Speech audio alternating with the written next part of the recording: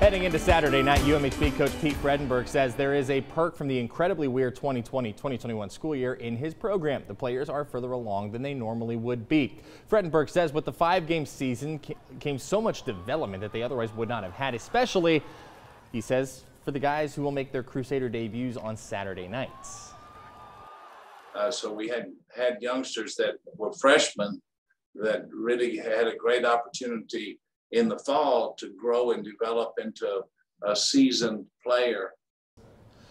It all starts Saturday night in Belton. Kickoff at 6 p.m. against Simpson College.